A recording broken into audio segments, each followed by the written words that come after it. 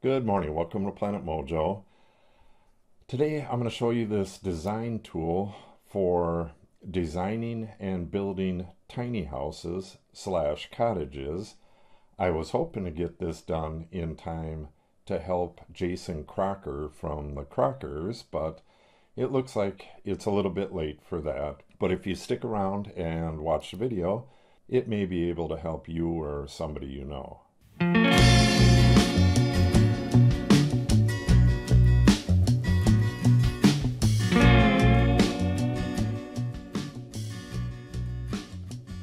So what this is a configurator built in Autodesk Inventor, and it's called the Tiny House Configurator. And what it does is it builds a house design based on inputs on a form. I just started this version at the beginning of this week. I was hoping to get it done in time before Jason Crocker. If you haven't subscribed to their channel, go over there and subscribe. It's just called The Crockers. There'll be a link in the title. Just click on that. But what this does is you change the size, the truss type, the foundation type, all the different types of construction. You change them on this form. Then this model will change to conform to that, and it'll also change the underlying drawings and the bill of materials. Here's the bill of materials for the way it is right now. If you look here, we have 48 by 48. Those are half sheets of plywood subfloor, and there's 15 of them. And there is full sheets as well in here. Let me dig down. They're here. There it is. And there's common trusses. We have 17 of them. And then there's end trusses, and there's all the different things that are in the construction will be included in the bill of materials. But the way that'll be is there'll be like a drawing that shows how to make the foundation. This is a pier and post. This is the only one I've designed so far. And other ones are helical pile, pier and beam, post and pad, slab, trailer. A trailer foundation will be just a thin foundation with allowance for piping and wiring and stuff that you can connect to a trailer for a mobile version. And on this we have, where are we? Foundation. We have frost depth. That doesn't matter if you're on a trailer, but if you're building this on the ground, it matters a lot. So, like I said, this is the only foundation type I've designed into it yet, so nothing is going to work other than, this frost depth here. And it should change the length of these piers here. Thusly, I don't have the pads at the bottom of this yet. There's like 10-inch by 4-inch thick pads at the bottom of those, just like a pole barn.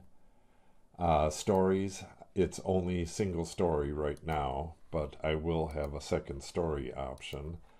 There are a bunch of different roof types, and I actually have them designed in here as sketches so far, but I made this common rafter as fully fleshed out last night. So this doesn't turn off if I change to a different one. Let me apply that and show you. So we have a cantilever here.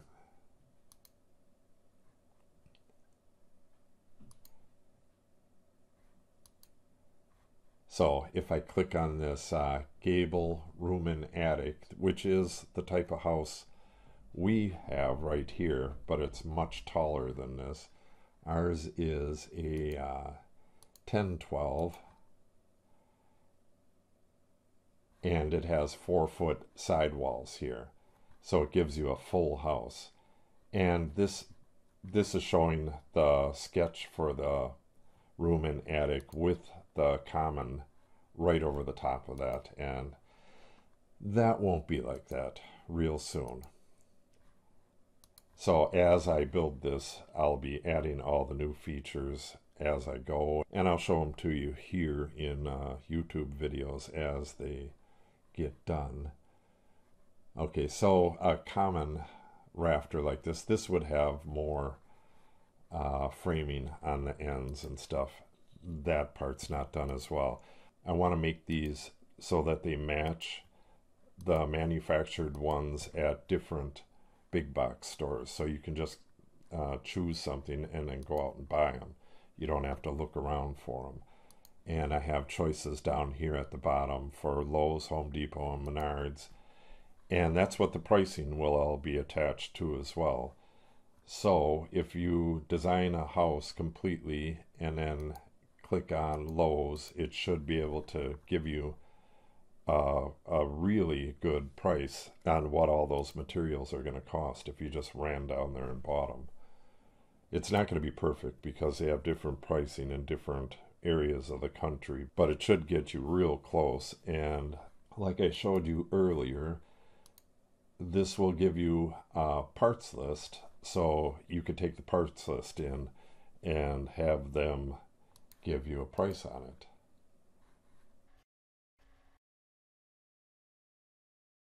All right, now let me get this back down to 412.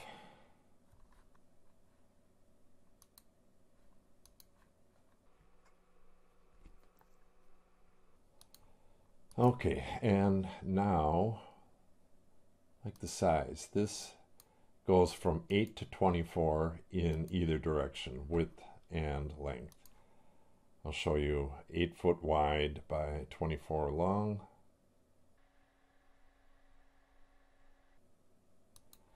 Okay, so now you can see you still have all of your sheets in there.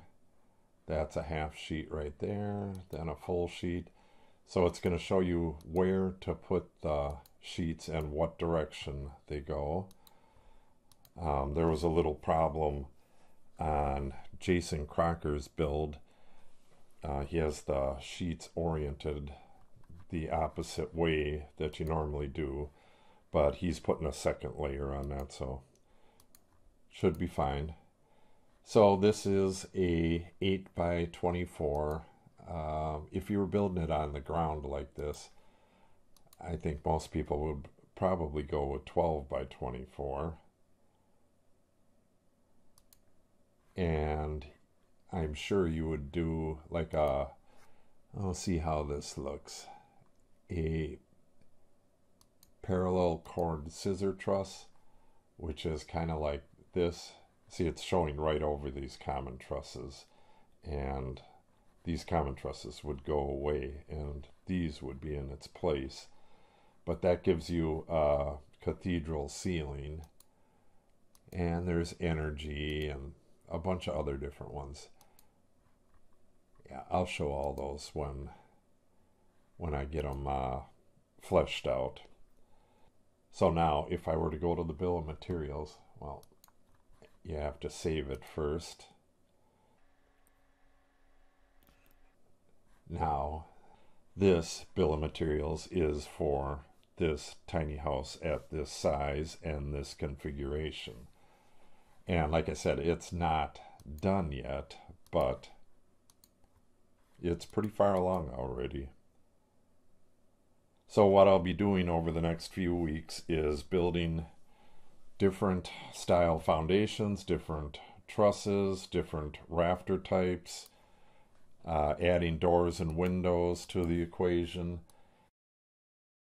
And eventually they'll be on here, Configurator 360, which is an Autodesk product.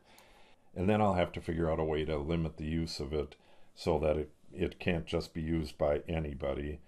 I want to limit the use of it to subscribers because this right here costs about $3,000 a year just to put it up there, and if the usage goes over a certain limit, then it costs me another $3,000. So I don't have $6,000 to just throw out there. So I got to figure out a way to limit its usage specifically to subscribers, and hopefully at some point I'll be able to find a sponsor to pay for that part.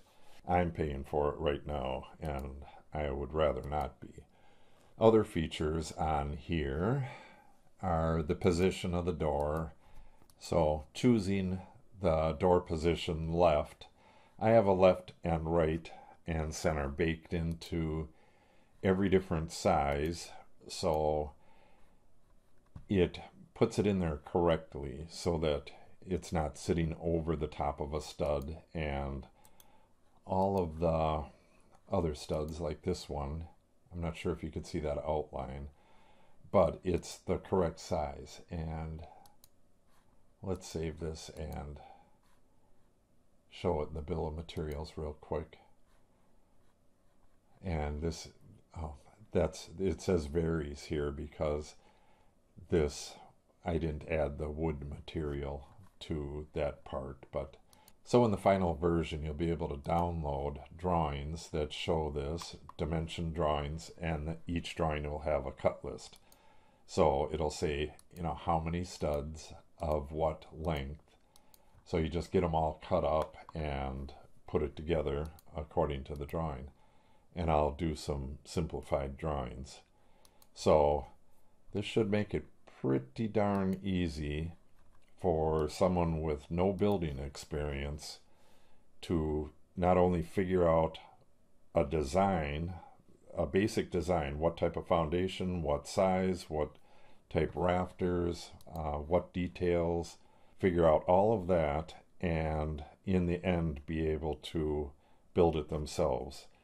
And then I'll do other videos on how to do a stairway, how to do plumbing, how to do this, how to do that. I already have a ton of videos on that, but I've done them in mostly vlog style.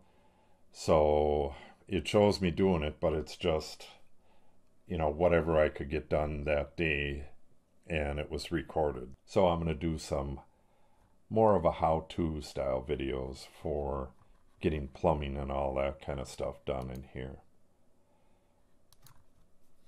So that's about it. Right now I just need a bunch of input from different people that have built tiny houses already, who are looking to build it in the future, stuff like that. In the end, I'd like to collaborate with somebody who is going to build one and have them build something from a design that they do using this design tool here. That would be pretty cool. But they would need to have a YouTube channel and videotape the stuff. So